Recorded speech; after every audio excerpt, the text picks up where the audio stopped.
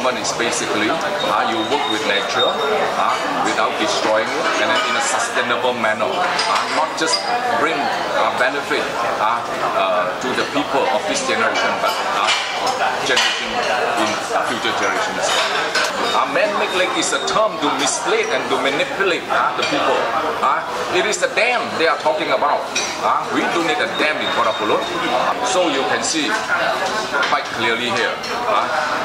This is a project that proposed without proper study, without consulting the people, without looking at the whole as a regional and the state, also as a state. We have the best. We have the mountain, we have the valley, we have the river system, we have paddy field, we have lowland, we have mangrove, we have estuary, we have beautiful beach side, and all the way to the blue turquoise sea and the island. We have beautiful beachfront, we have beautiful landscape terrain in KK. If you talk about eco-city, then put the money in, turn KK into an eco-city. You can still, you want to talk about expanding a university, higher education institution, let's build in KK. You want to improve the drainage system, improve the waste management, improve energy supply infrastructure, improve roads and everything, you know. That is what we are that's what we are talking about. Design, proper design planning of KK.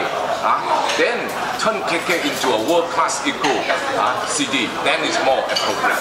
The city can still can expand into a very ecological friendly manner. Improve it, restore it. But what need in Kota Belud now? What in Kota Belud now? A proper regional study of the area. Identify all the resources.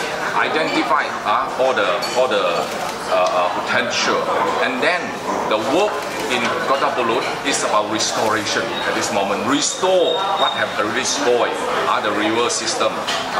Restore the township into more reflect the culture and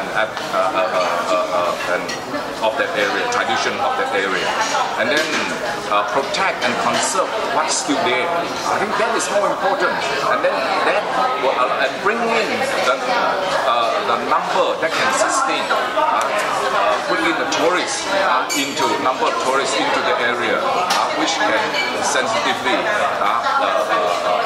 sustain environmentally speaking. I think that is more important at this moment. It's not to build mega project, it's not to build city, and then with the description here, eco-city there in their sense, is a nonsense.